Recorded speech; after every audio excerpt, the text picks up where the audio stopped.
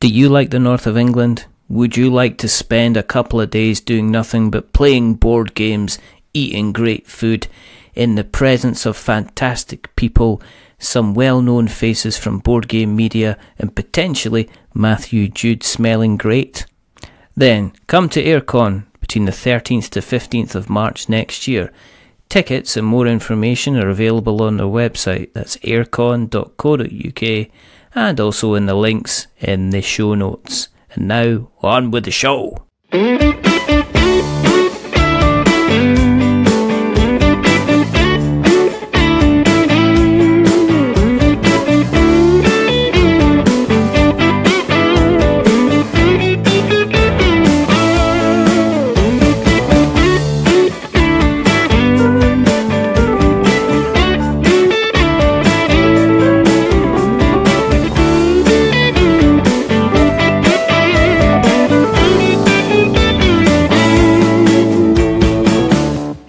Welcome to another episode of We're Not Wizards. My name's Richard. I'll be your host for October. Now, could be spooky, could be autumny. There's a lot of themes. Halloween. Now there's a film for you.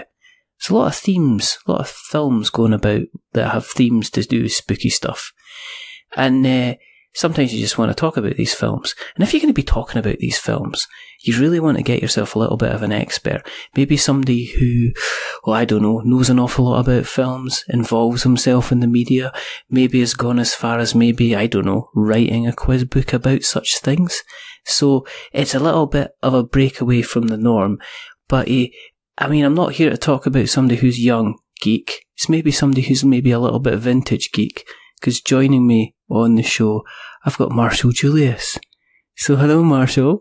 Well, hello. I suppose I am a vintage geek. It's true. I turned 50 this year, so I suppose that does make me something of a vintage character. How you doing? Are you well? Are you just back? You sound tired. Are you been on journeys, Mr. Julius? I have. I just got back from New York Comic Con. Which was 4 days of just absolute mad, intense, wonderful craziness. I really, really enjoyed it. So it was just wonderful, but it's like it is incredibly tiring. I was staying in a hotel like a mile and a half away from the Javits Center, which is this enormous place where they basically fill it stuffed full of nerds like myself and nerds unlike myself, cosplay nerds and stuff. Yeah. But, I love it. It's amazing. But I was sent over by this wonderful toy company called Far Out Toys Inc. And they have produced this fantastic toy line called Pulp Heroes. They're these kind of collapsible cardboard Marvel and Star Wars characters, and they fold flat into and they go into these kind of vintage comic book sleeves, and then you pull them out and they pop out into full 3D, and they have wheels, and they're just really fun, and they look cool. They're good for toy photographers, and they're good to play with. They're good for collectors, and so I was very excited to unveil the new Star Wars range. Oh, and cool. So they sent me they sent me to New York, and they said there's going to be, we'll send the toys to your hotel, and every day.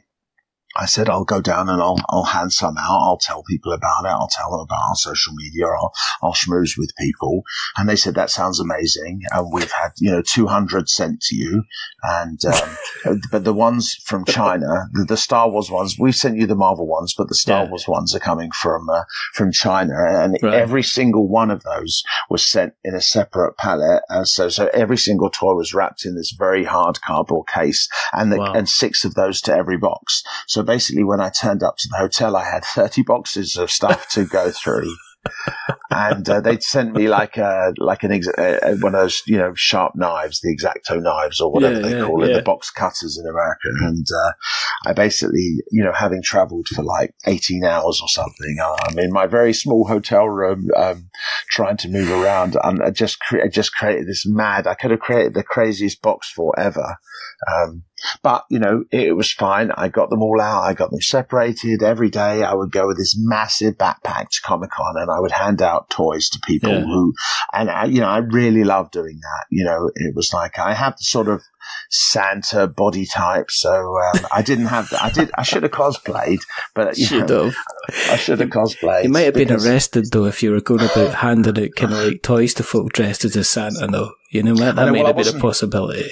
I wasn't trying to lure them into a van or anything. I was out in plain sight. And honestly, I really loved doing it. It was really fun because people were excited to see them. They're really cool looking toys. You can get them on Amazon now, but when I was giving them out, they were like brand new, and I started giving them out like a day before they were even released. So it was pretty exciting to see people's reaction. And of course, I'm like, oh yeah, would you like this toy? It's free. And then as soon as they took it, I said, oh, can I have a picture with you? So it's like, see, there's no such thing as free, not really. But I was giving them, giving them to cosplayers. Yeah. And, it's fantastic. You find a Darth Vader cosplay, you give them a Darth Vader toy. I mean, it's like that picture just creates itself. So I had a lot of fun doing that. And while I was at Comic-Con, I was also, like you mentioned, I was promoting my book as well. Yeah, because you've been involved in, I guess, the kind of the geek world for a long time. I mean, growing up, it was, was that when you kind of started really kind of getting the itch for everything kind of like Star Warsy and sci-fi and stuff like that? Was that what happened when you were kind of when you were a younger kind of Marshall? Well, younger Marshall was actually interested in most of the same things that older Marshall was interested in. I mean, I was just like everybody else, my age, or most everybody else my age in the 70s when Star Wars came out. I was 9 years old, and it blew my mind, and it changed my life forever. I mean, it's easy these days you get one event film after another, and you just don't really appreciate the specialness of any of it. I think maybe people feel that way about Marvel films, but even Marvel films, you've got 2-3 a year. This was like when Star Wars came around, there was nothing like it. There'd nothing been like that before. Not really. It just changed the game, and it just set me on this crazy course. I mean, I was always into geeky things before. Yeah. My cousin, Ronald, who goes by Ron now and is a producer, he produced the Twilight Zone play, in the West End recently. He's a few years older than me. I used to go to his house. He was a collector. He kind of, turned me on to collecting, really. My mum was a nerd before the term even existed. We used to, I grew up watching films with her, and she showed me every kind of thing, and she would always tell me about them. She would tell me, about the actors and to a lesser extent, the directors, all these great behind the scenes stories. And she had such incredible enthusiasm for it that, I was just primed to be a nerd, through both of their influences and through just my natural, being of meanness. Were you interested in what was behind the scenes then? I mean, it sounds to me like it wasn't just a case that you were the guy that you'd watch Star Wars and then you would join the queue again. It sounds to me like you got to the point where you were kind of a bit, well, this is fine, but actually I'd be interested to know how this kind of works a little bit more behind the scenes. And it wasn't just the films themselves, it was also maybe the things that surrounded the films, as in how they got made, who were the people behind it and stuff like that. Yeah. Well, once you realize that if you like North by Northwest, say, it's like, and you find out as a kid that was a kind of signature film from this man called a director, who's the one that is, most responsible for the artistic direction of a film. And then you think, okay, so I really like that. And it turns out he made loads of other films. And it's like, well, if I like one, maybe I like the other. And then, and then you watch a bunch of other Hitchcock films and you think, oh my God, I've really stumbled onto something. It's like, so what other film directors do I like? And then you think, well, kind of what genres do I like? And I mean, you're not necessarily thinking that way consciously, but, once you start to see kind of patterns and you realize what it is that you like, then you seek out more of it. And I was interested in who was responsible for the things that I loved, and to a lesser extent how they made it. I mean, behind the scenes stuff is fun, but I'm not super technical, so I wasn't particularly interested in the nitty gritty of it, but I enjoyed, as I was getting older, horror movie makeups, and I liked kind of the stories that you hear, the crazy things that go on, and the big characters that are involved, and my mum would tell me a lot of those things. So I was just interested. I loved the films and the shows. I wanted to know about the people who made them. I wanted to see what else they did. And, in the 70s and the 80s, nowadays everybody's spoiled. You've got, everything you can find on the internet. Everything has got like hours of special features. But that wasn't the case, when I was growing up. If you wanted to see behind the scenes stuff, they sometimes had these very late documentaries, always as fillers at different times. And, or you had to go up to town or comic book conventions, which are also quite thin on the ground, and read Starlog and those sorts of magazines. And it was a little bit harder, but I didn't mind that, because it felt like if you earned the knowledge, you earned the knowledge and the geekery that you walked away with. And so it also turned out that I had a kind of a decent capacity for remembering all of that stuff, not about real world stuff. I never did very well in school because I was never really interested in the sorts of things they taught me at school. I like to write, and I was interested in films, and those two things just kind of led me to where I am and the path I'm still on, I suppose. It's because you've got what can only be described as a hugely respectable collection in terms of memorabilia and, just stuff that your average kind of person would walk in and go, "Oh, this is amazing." And it's like, was that something you started off from an early age as well? Because I know a lot, there's a ton of Star Wars fans out there who will wake up crying at 4:00 in the middle of the night going, I can't believe I chucked out my X-Wing, kind of thing. And there are obviously other people who manage to hold on to it. It goes into an attic, it goes into a box, and then they go away to university, or they're just, they're cleaning out, a lot of the time from the stories I hear, it's like they're cleaning out the house when, one of their parents kind of passes away, and they're just trying to get, and they open the box and they go, oh, look, there's all my Star Wars stuff. There's my, there's my Battle for the Planets kind of books and stuff like that. I mean, did you manage to hold on to the stuff that you had, your toys and stuff, or is that something that you kind of have retroactively kind of collected over the time as time goes on? No, not at all. My 7s, Arc 7s, my C-3POs, my Twinkies, I bought them and I collected them as they were coming out. To some extent, I bought some older stuff as I would seek it out at conventions, but I never put my stuff away in boxes. My stuff was never stuck in the loft. There was never a time when I disappeared from the house for a few years. And, you hear a lot of stories about when people do go to uni and their parents have a clear out and they get rid of all their stuff. I hear that a lot, especially from people who come and look at my collection and then they say, I had that Chewbacca, or I had, that Millennium Falcon, but, my parents got rid of it. And, I that sort of parenting I regard as abusive, I think it's completely unforgivable. Oh my God, my mum, there was no way that she would have put her hands on my stuff, I was I suppose I never really wanted to throw anything away.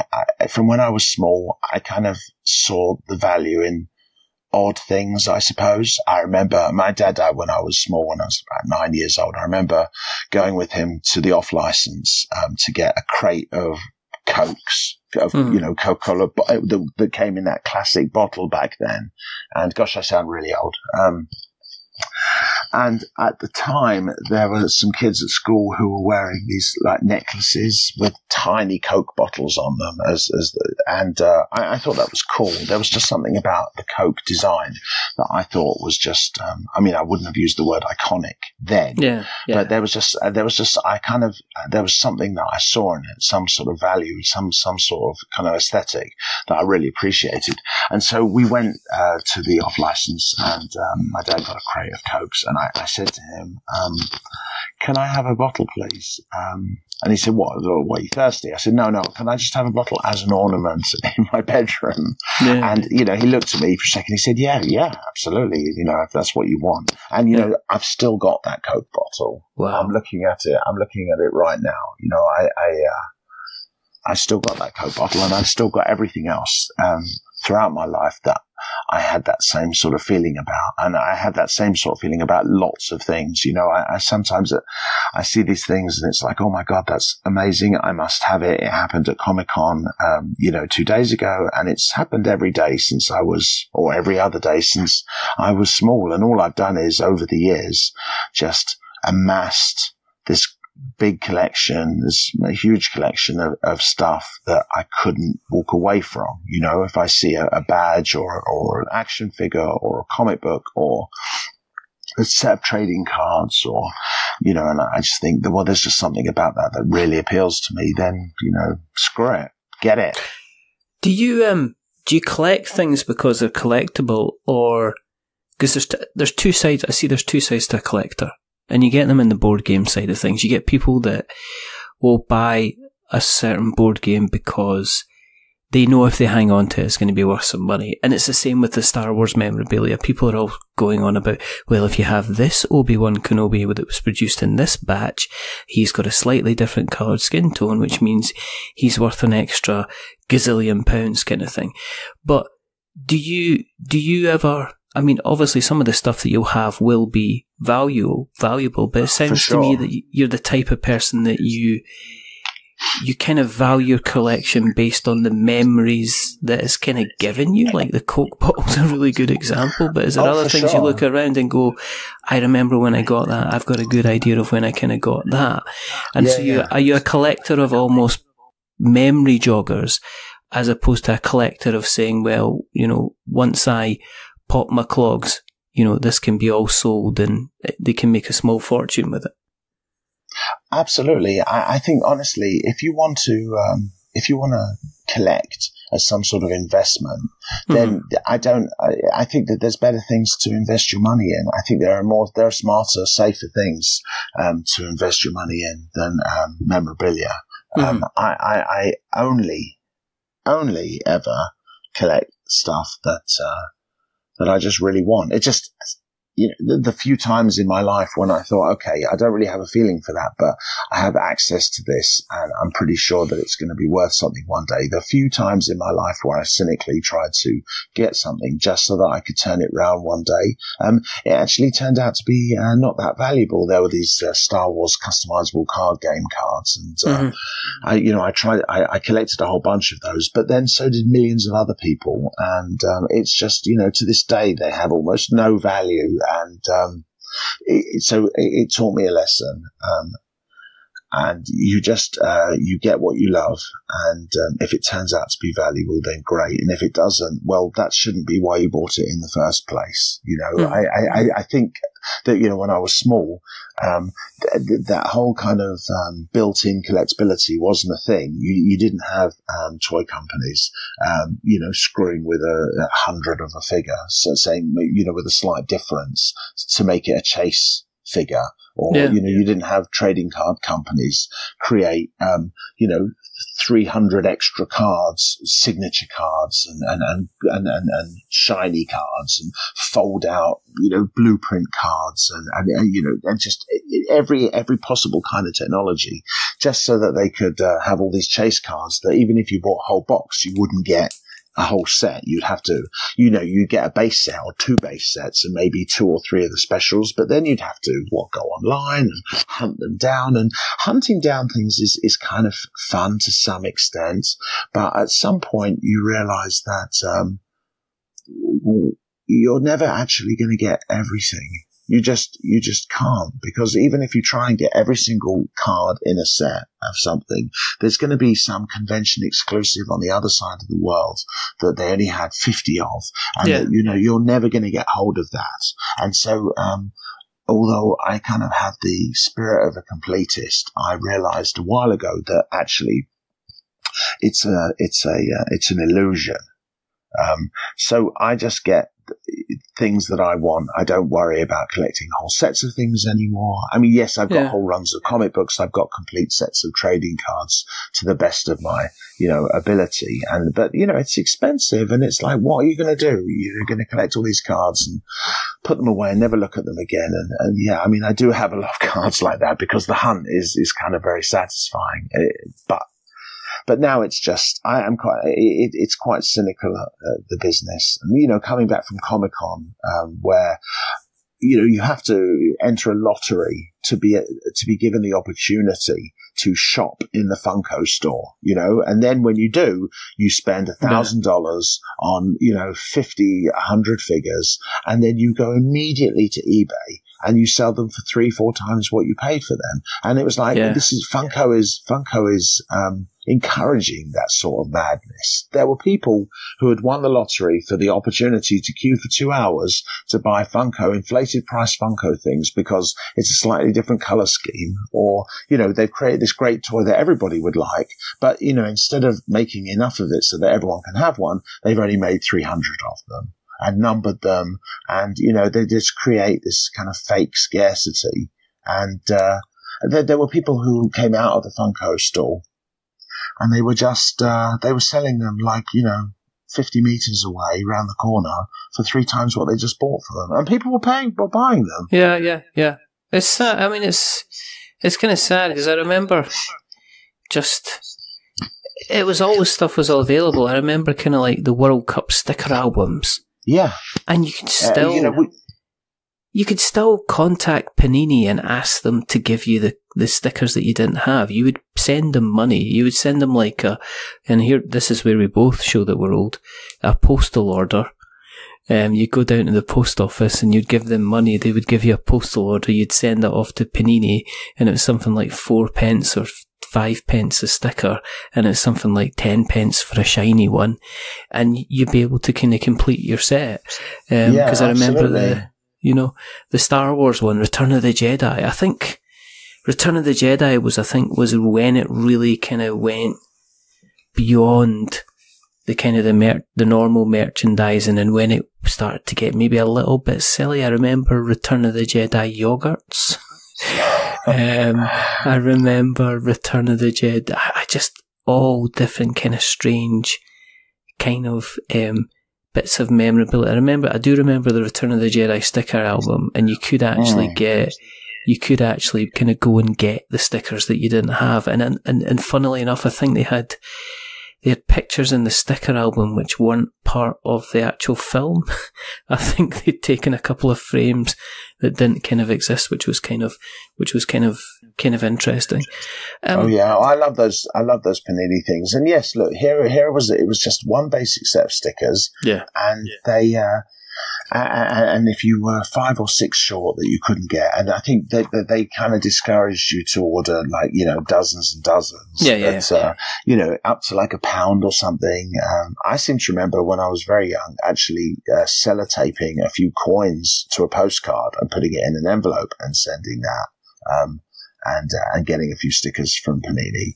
But nowadays, you'd have to buy hundreds of packets of something in order to complete a collection. And look, it's like if people want to do that, I don't want to say that collecting now is no good, but it's definitely it's a more avericious business than it used to be. And it used to be that toys were produced for kids, and that us man children and woman children, that we just saw some appeal in it and we wanted to collect them, and just the world caught up with us, basically.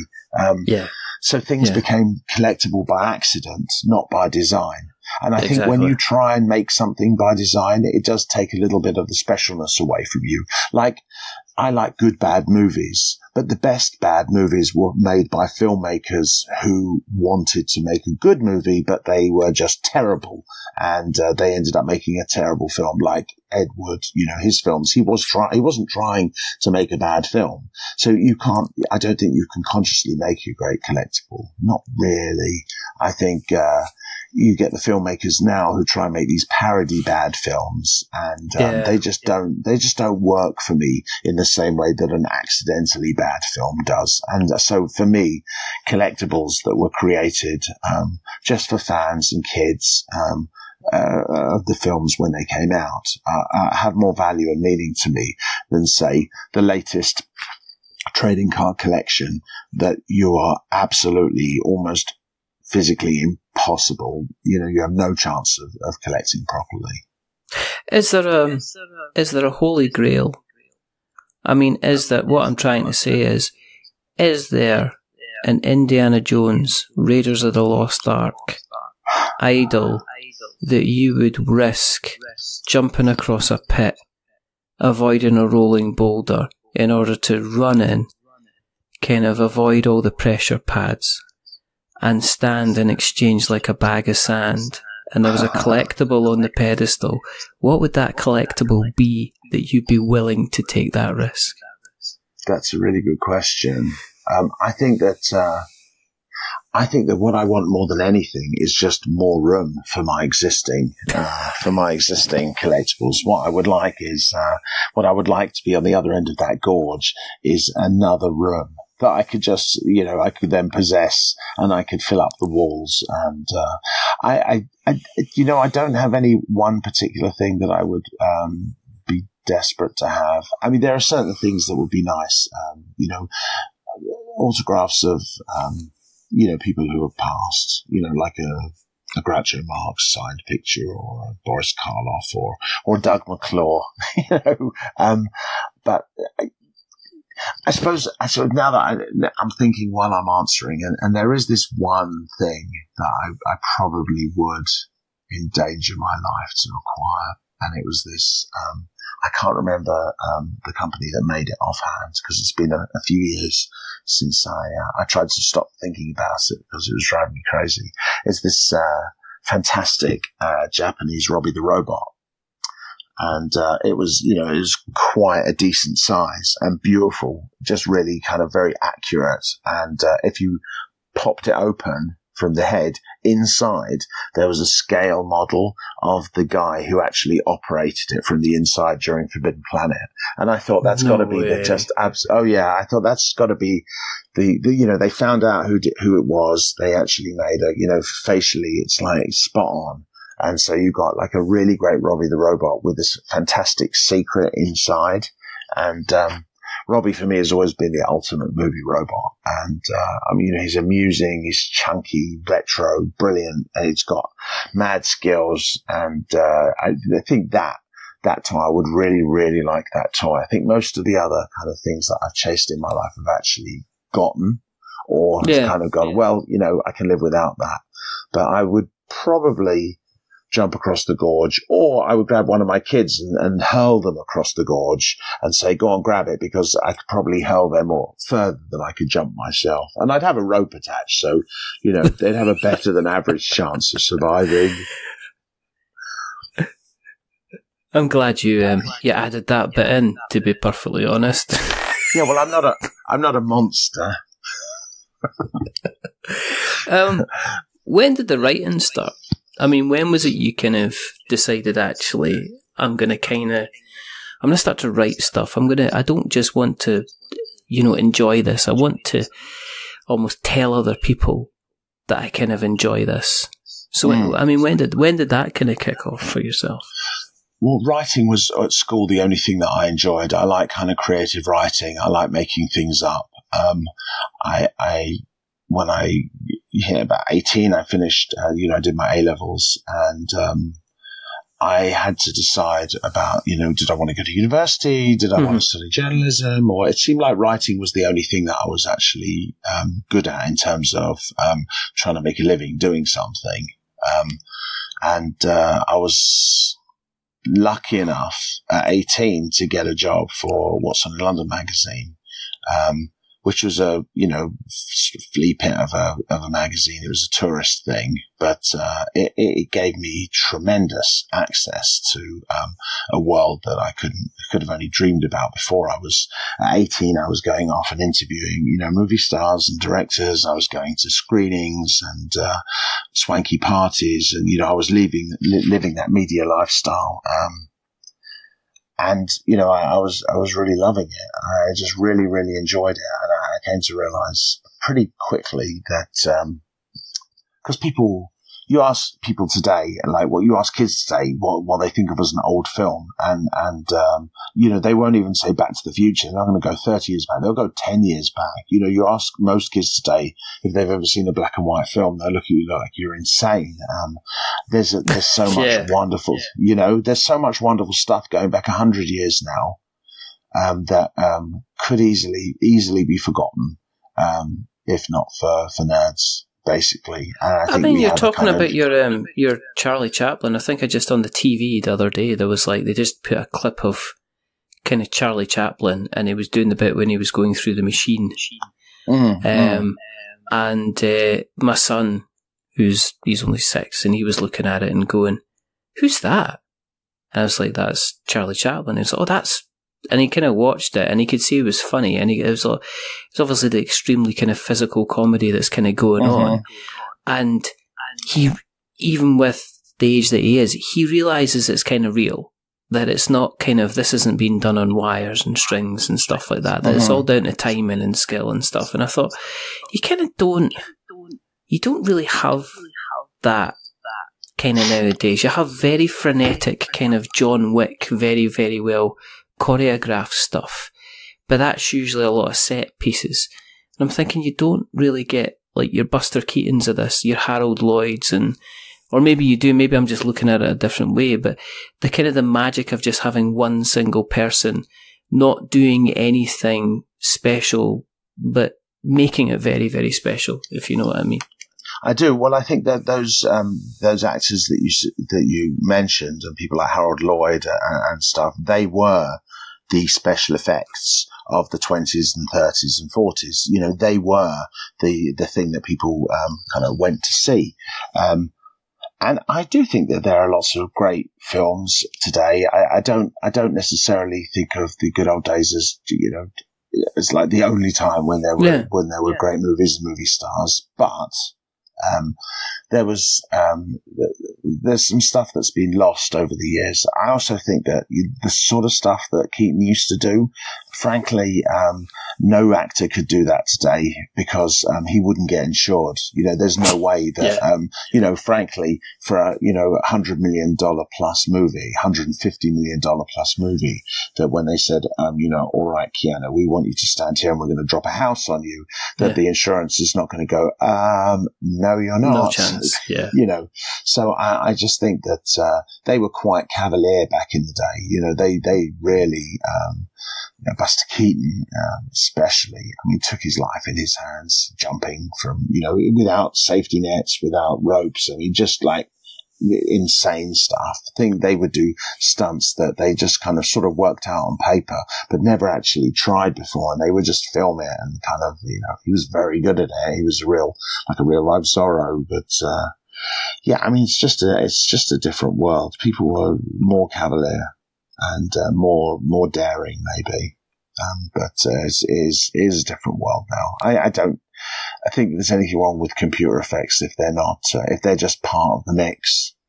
I think a good mix of practical effects and CG effects, is fine. But I think it ultimately it begins and ends with the performer and that performer, the people who you watch, and they have to have some sort of, magic. You have to care about them. They have to be in some way compelling, whether it's a Keaton doing physical comedy or if it's somebody like Sam Neill who you just enjoy to watch because there's just something about them. There's some charisma about them that you can't take your eyes off. Yeah. You mentioned, obviously What's on London. And then did you continue? Because there's a thing about the media things that say, well, if you're going to go and see all these kind of if you're hanging around with cinema people and everything like that, then the money must be with you as well. And as I know, being involved in the media, the money just isn't kind of there. So did you stay at kind of What's on London for a period of time, or was there periods where you had to stop writing and just go into kind of like a job? A real job? Yeah. No, I don't mean that. I mean, I kind of... No, I know exactly what you mean. Believe me, What's On in London was not like a real job. When I first started in, 89, I was 20, and my first salary was £6,000 a year, and I was living at home, and, honestly, it was like just, drinking money as far as I was concerned. Yeah. And, it didn't really bother me. I was just having a good time and going to all these press parties and going to screenings and meeting famous people. And, I was just really, really enjoying myself. And I was learning my craft. I was learning to write. Michael Darvell, the assistant editor of the magazine there, he was the film editor. I eventually took over as the film editor when he became the editor, but he was very good teaching me stuff like grammar and spelling, things that I actually, because I really didn't learn very much at school. I could always write, but he taught me a little bit of craft, and I'm really grateful to him for that. But so, I basically learned my skills by just doing them. And I think the thing that's always charged my work is just, kind of enthusiasm and the chattiness of the way that I write. People seem to like it. So I was able to make a meager living as a journalist for a very long time. I quit What's On twice. And then kept going back. I quit the second time. I wrote my first book about action movies, and then I went back again because I was broke and I needed the job. And then after that, I started freelancing for some newspapers, the Sunday Express, and I was never, honestly, I've never really been that great, honestly, at making money. I'm trying to rectify that, but I don't know. I've never been very good at making money. I've always been very good at getting people to give me stuff for nothing, though. And so that's kind of like my superpower. It's like I see these toys and I really want them. And I've unlocked the secret of asking for them nicely and having the right people send them to me, so it's like, I've always been good at blagging. Blagging has been my main thing, free and stuff, creates the best phrase in the whole universe, really.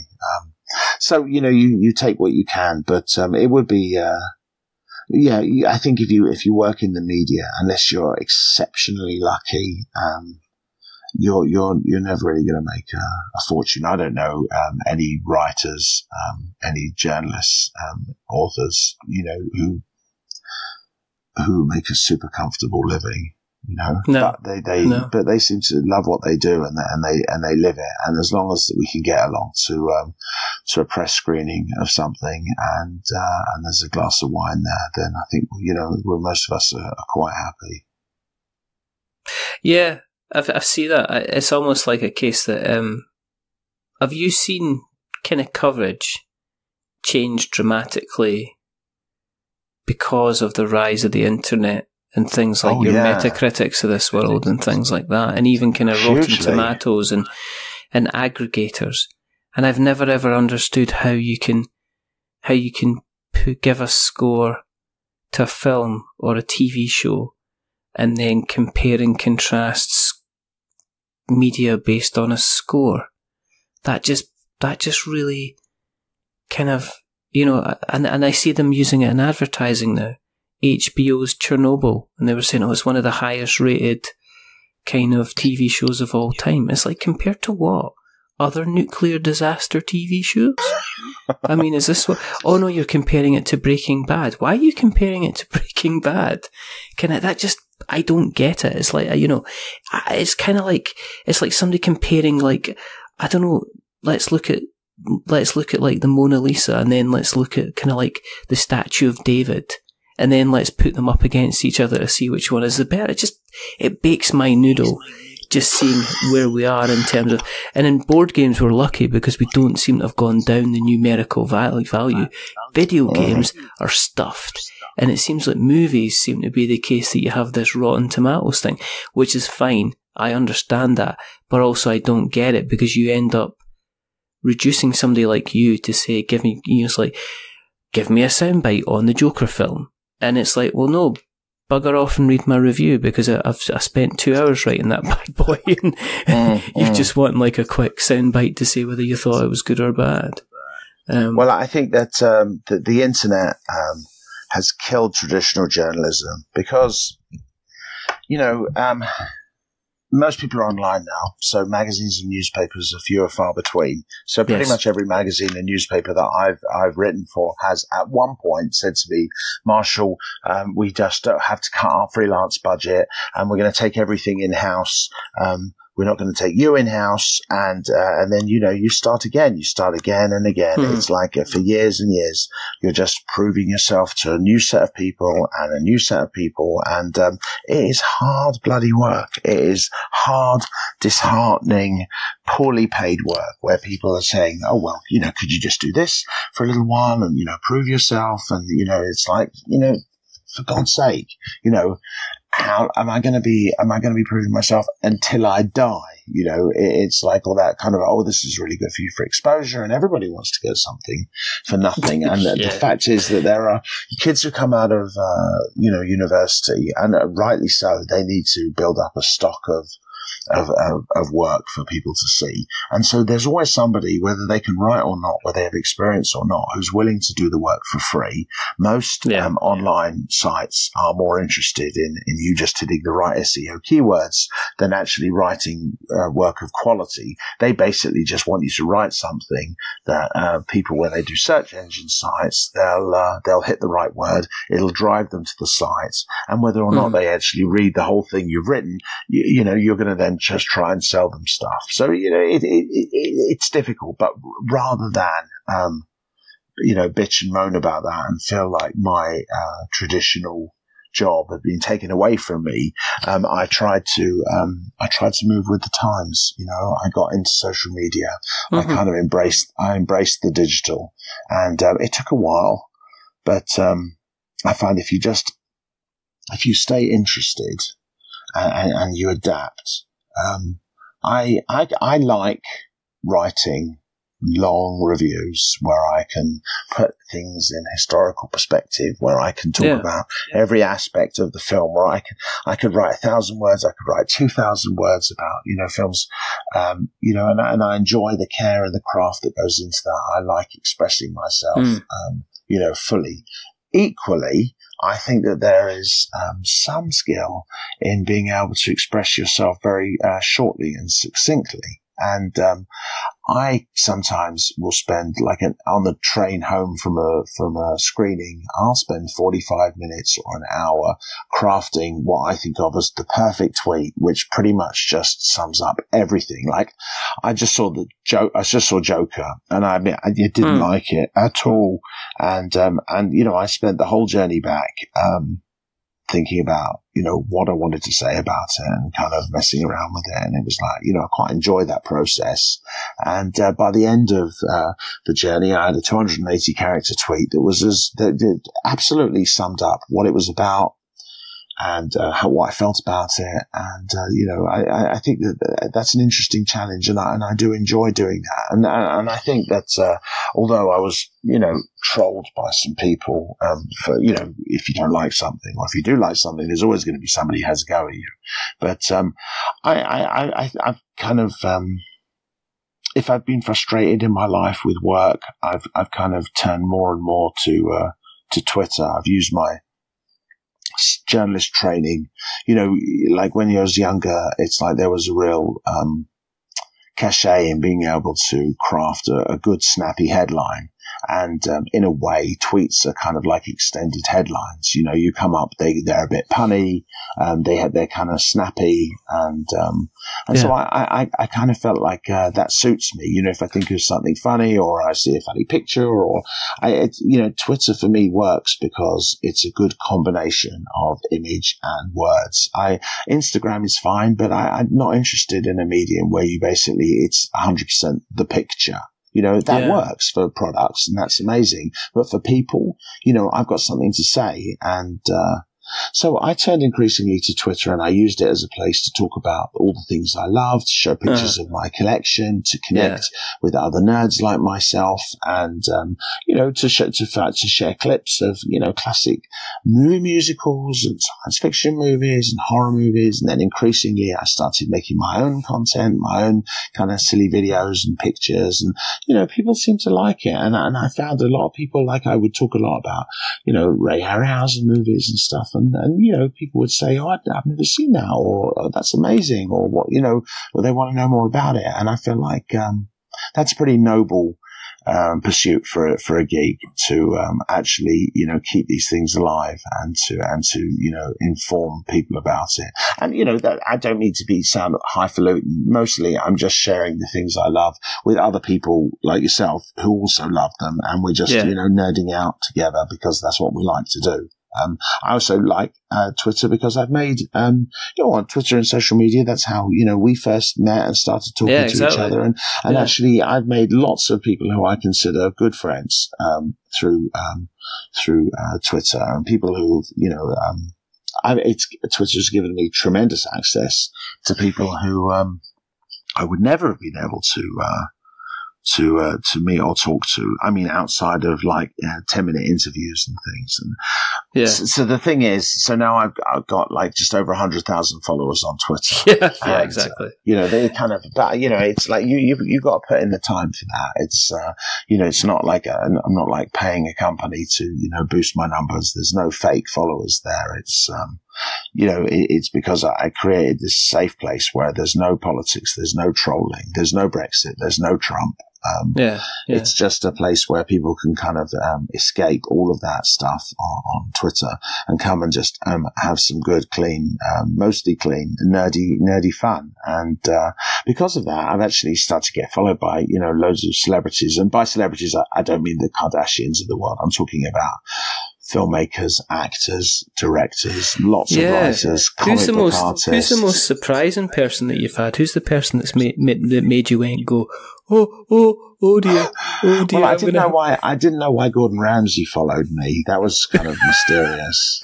Courtney Love followed me, and I thought that had to be a mistake. And then she unfollowed me a year later after having I don't know what that was about. But I think I stopped being surprised because I realized that although we like to think of filmmakers and all the people who we admire as somehow being sort of not human exactly, just, or better or kind of legendary or somehow, but, it turns out that actually they're people, and that there's a very good percentage of actors and writers and filmmakers who are actually colossal nerds. And when it comes to nerds, we all connect on the same level. I've met and had fantastic conversations with people like Tim Burton, and, we were talking about Bond films and Harryhausen movies, and he wasn't talking to me as I'm Tim Burton, the, kind of idiosyncratic auteur, who's had all this success and blah, blah, blah. He was talking to me as just somebody who really grew up watching Bond films and loves them, and The Beast from 20,000 Fathoms, and geeking out over that.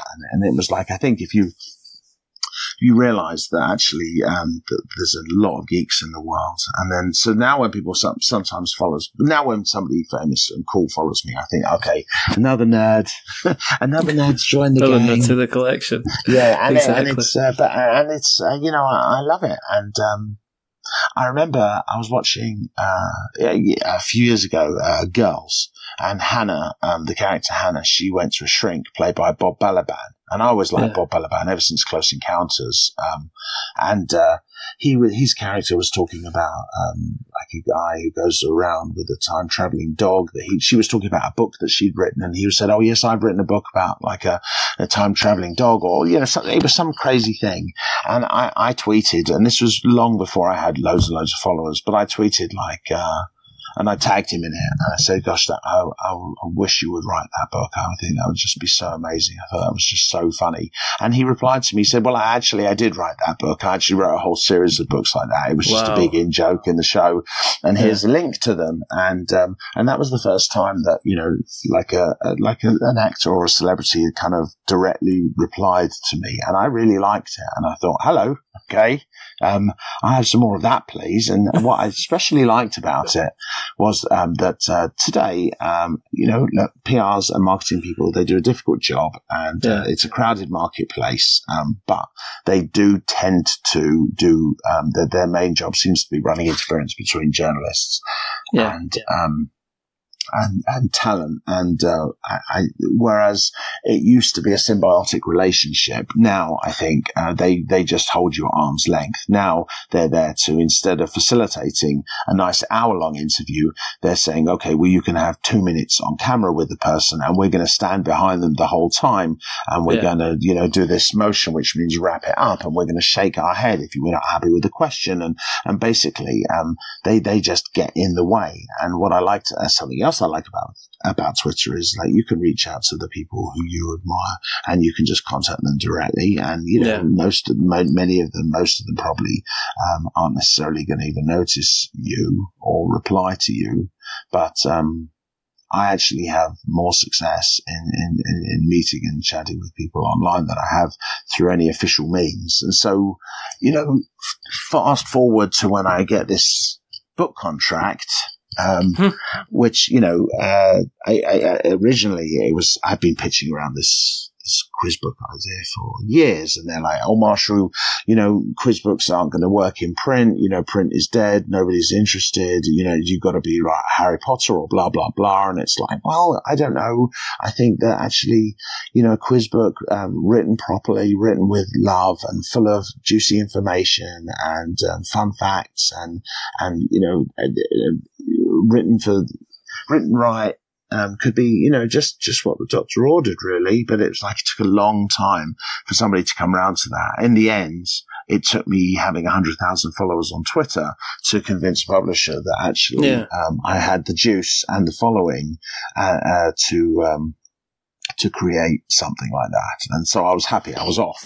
And I was very pleased that September Publishing took a punt on me, and I really, really appreciate that. So after I got the contract, I thought, oh, wouldn't it be fun if I actually asked a few of the people following me for questions? And it wasn't like something that I sold the book on, but because it was, it was a bit speculative, saying, I would like to ask of the 200 most famous followers that I have, if I ask everybody, and then, hopefully some of them will get back to me and give me some answers, and that'll be a nice thing to add to the book. Well, I just thought of it afterwards, and I reached out to some people, and they, I DM'd, say, 10, 20, 30 people, and a decent number got back to me, 15, 20, and of those 15 or 20, 10 ended up actually giving me a question. And so, I was off.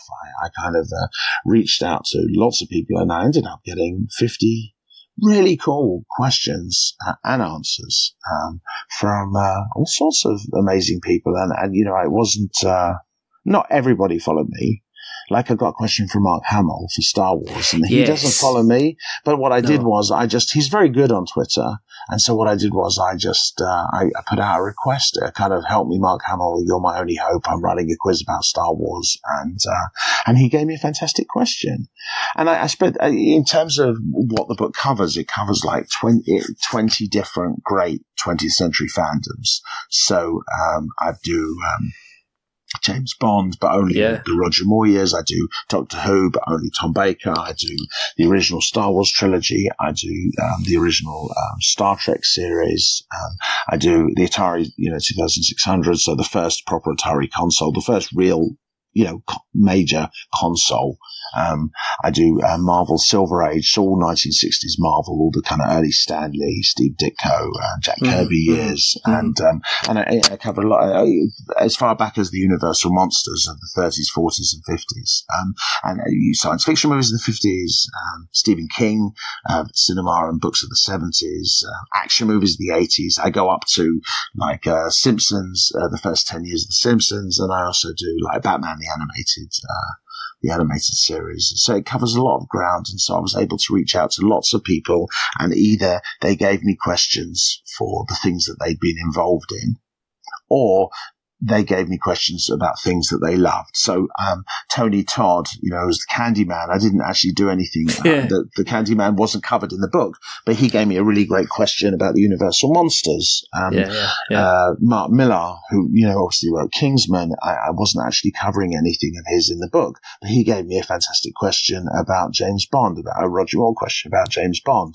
And at the same time, I have a John Carpenter chapter, and I was very excited that John Carpenter gave me a question for that chapter, as well as his wife, Sandy King, who's his producer on some of his latest films, and Sam Neill gave me a question for In the Mouth of Madness. So, Tom Savini gave me a question for Dawn of the Dead, which was incredibly thrilling. I got questions from really some wonderful and surprising people. Even like Carrie Henn, who played Newt in Aliens.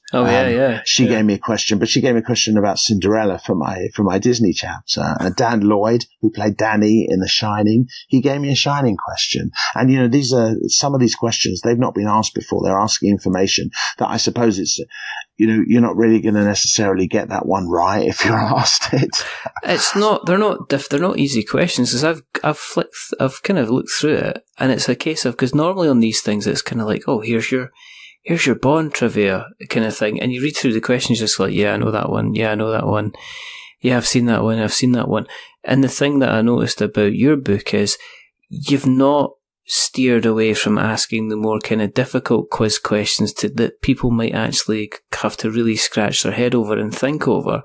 So in that case, it's not the issue that I normally see with not a lot of these kind of fun quiz books kind of thing, is that you go through it in kind of like an hour and you kind of go, oh, yeah, I know this, I know this, I know this. Mm-hmm. Whereas yours seems to be the thing, you would take it to a pub quiz, or everybody would sit down after dinner, or, somebody who actually was a really big fan of James Bond would go, I'll go to the James Bond section because I'm bound to know all these questions. What's going on here kind of thing. And it's that kind of thing which I found intriguing, because there's an awful lot of work that's gone into kind of vintage geek kind of itself. I did try my best to come up with lots of interesting questions, and I was not in the least bit concerned with, look, there are questions that, you're going to be able to answer questions from most chapters. And if you're a big James Bond fan, you're going to be able to answer a fair few of the questions, but you're not going to be able to answer all of the questions. If you're a big Tom Baker fan, you're going to be able to answer a decent number of the Doctor Who questions, but you are not going to be able to answer them all. I don't, I wanted it to be something that, was not frustrating. But I wanted it to be a proper challenge. I didn't want it to be like a puff piece. I wanted it to be something that really rewarded lifetimes of fandom for, And if you really love The Simpsons, then you're going to do fine. If you really love, Star Wars, and who doesn't, then, you're going to do fine. But you are also going to learn some stuff. And it was important to me to not only just like sometimes in my answers, the actual answer to the question is just the kicking off point. And after that, I like to kind of go into some more detail. So the first half of the book is obviously the questions, but the second half, it's not just the answers. We repeat the questions again. So basically, if you want to, if say you don't know much about the Universal monsters, you can actually just read the second half with the Q's and followed with the A's followed by the Q's. The Q's followed by the A's rather, and you can learn some amazing stuff. Like there was some, in my 50 science fiction chapter, there's a Day the Earth Stood Still question, And that is just a kind of a kicking off point for me, actually detailing the history of the phrase Klaatu Barada Nikto, of the discussions about what it means, all the different times that phrase has turned up in other science fiction films and horror films. And, because I've always been fascinated by all that sort of craziness. And so I wanted to put it all in one book. That's why I didn't want it to just be about Star Wars. I didn't want it to just be about Doctor Who. I wanted to just pack, because I'm a great fan of many things, as I think a lot of people are. And I just wanted to, pour all of that kind of love and knowledge. And obviously I did a lot of research, and, you have to really check a lot of your sources. And having had these books going back years and years, I was able to dig up stuff that I think hadn't kind of filtered online still.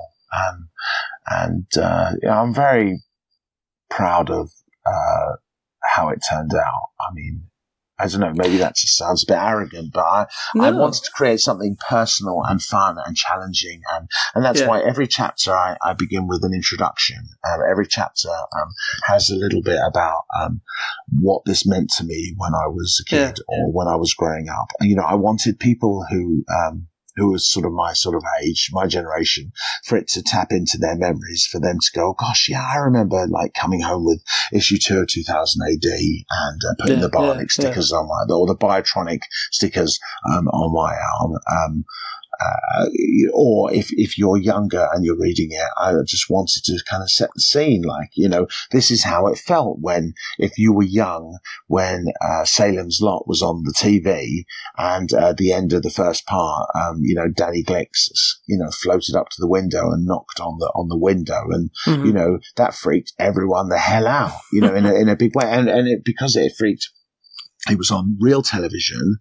It freaked out everyone at the same time. Everybody went to school and were talking about it. It was, that shared experience. We mainly didn't watch it together, but we certainly talked about it at school the next day. And I just wanted to kind of capture that just the feeling of how it felt to experience all those wonderful things, when they first happened. And so, I suppose it's kind of very personal. Somebody said it's like the first semi-autobiographical quiz book ever written, and it's kind of like you've written it for you going to the family get together at Christmas, kind of thing, where people who hearing it would kind of go, oh yeah, it's kind of like, it's not just a kind of a very cold, here's your questions and here's your answers kind of thing. There is an awful lot of you in that book, even though it is a kind of a quiz book. Has it meant that, are you thinking about the follow-up? Oh yes, I'm absolutely going to do Vintage Geek Strikes Back. This one has to be successful. There have to be enough people who actually buy it and want it and love it and request another one. But I've already made a list of the next 20 chapters that I would want to do. And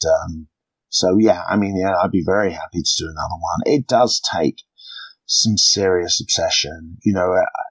I spent a long time thinking about it. When I got the contract, I probably faffed about for the first few months, and I contacted a lot of, people who ended up being my amazing contributors, and they've just been so incredibly generous and nice. And a lot of them are helping me kind of promote it, which is just, absolutely wonderful. Excellent. And, I made some friends along the way, and I just feel it just sounds incredibly cheesy kind of, but I just feel kind of really blessed by this because, all my life I kind of just wanted to create something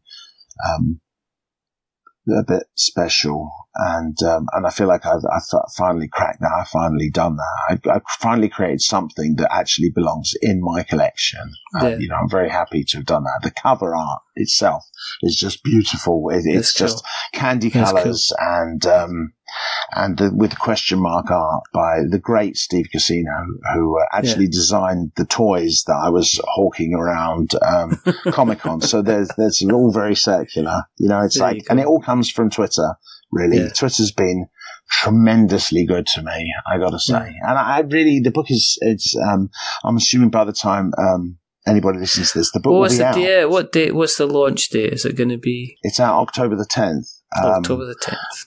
Yeah, and I think in America it will be coming out a few weeks later. There's some issues with Amazon, kind of keep changing their dates, but I think it'll just be out towards the end of October in the States, and you can pre-order it now.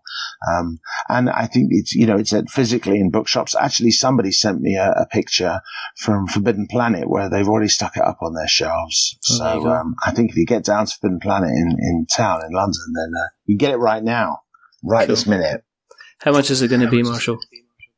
Oh, I don't know, like 50 pence or something.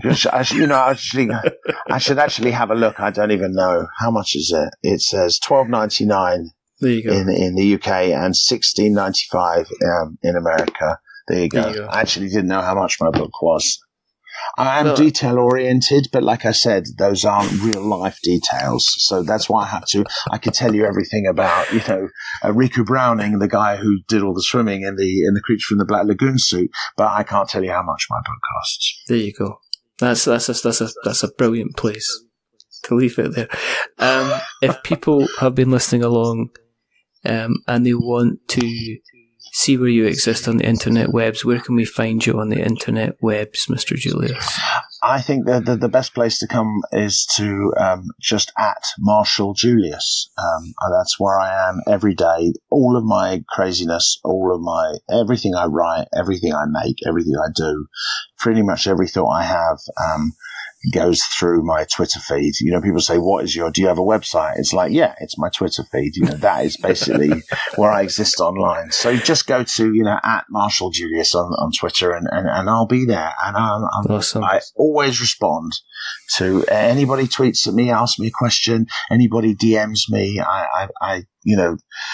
I pay attention to everything. I never leave anybody hanging. You can't, somebody who tries to high five you digitally, you can't just leave them hanging, can you? So it's like, exactly. Because I tell you what, I know what it's like to reach out to somebody, speculatively on Twitter. I know how it feels to not be responded to, and I know how wonderful it feels to be responded to. Yeah. And so I would never leave anybody hanging. So, if you like the book, if you don't like the book, but especially if you like the book, come and talk to me, ask me questions, play along. I'm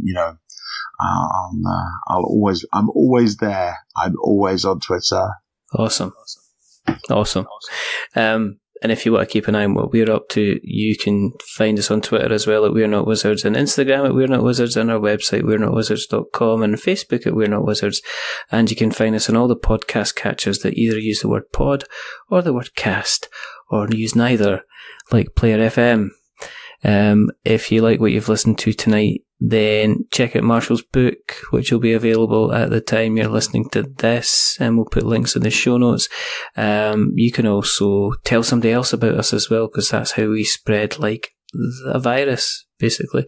Or you can go to the Apple Podcasts and you can drop us a rating, a review, and a subscription. If you are going to be giving us a rating or review, don't give us 10 stars, because it makes us big-headed. But don't give us 1 star, because it makes us cry. Give us something in the middle, like a 5, because it's average. Oh no, give him a 9. Give him a 9, for God's sake. It's 8 or a 9. It's like 5. No. Who asks for a 5? Are you serious? I think 8s and 9s, at least. Everybody give this an 8 and a 9 and a few 10s, because you deserve a few 10s, mate. I've seen your stuff. I've listened to your stuff, and you deserve a few 10s. Don't aim for 5s. Nobody aims for 5s. But the person who's not been average tonight, and iTunes, Apple Podcast is at maximum at 5. Just saying. But the person who's not been average tonight is rather wonderful, rather fantastic, Mr. Marshall Julius. Thank you very much, sir, for coming on. You are so welcome. You're welcome. I really, really love talking about myself, and so thank you for giving me the opportunity to do, one of my favourite things. I really appreciate it. Excellent. There's only 2 more things to do. The first thing is to remember that we're many things, but we're not wizards. Are we wizards, Marshall? We're not wizards. Or are Excellent. we wizards? No, we're not wizards. We're not wizards. I can stop it. And the second thing is to say goodbye. So it's a goodbye from Marshall. Say goodbye, Marshall. Goodbye, Marshall. And it's a goodbye from me. Remember, stay safe, roll 6s, make something awful. And if you're in the mood for a bit of quizzing and questions and background and laughter, check out Vintage Geek. But until the next time, goodbye.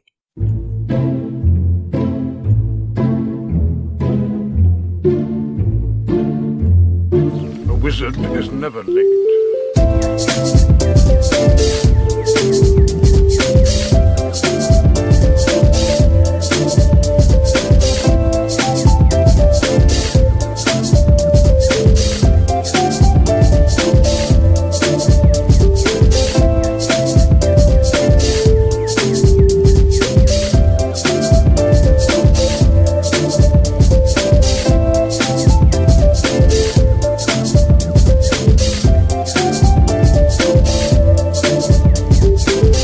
Nor is he early. He arrives precisely when he means to.